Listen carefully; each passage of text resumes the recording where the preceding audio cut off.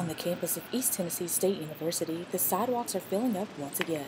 With the start of the fall semester quickly approaching, it is time to fill the dorm halls.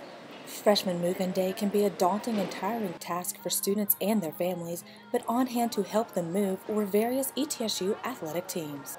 The athletics department helped me move in. I didn't have to carry anything, so they were very helpful.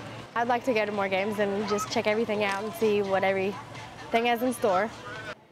Move-in day is exciting for the upperclassmen and serves as an opportunity to get new students interested in the athletics department. Hi, I'm Summer Peterson and I'm with the women's soccer team here today at Governor's Hall, and we're helping the new freshmen move in, and I think it's really good that the women's soccer team is out here helping because it's showing our support for our fellow Bucks, and we can get people to come out to our games, and they all look really excited, and I'm meeting some cool people.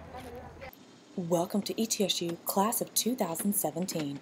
Special thanks to our partner, State of Franklin Bank, for sponsoring our community service efforts. For the Buccaneer Sports Network, I'm Jessica Larkin.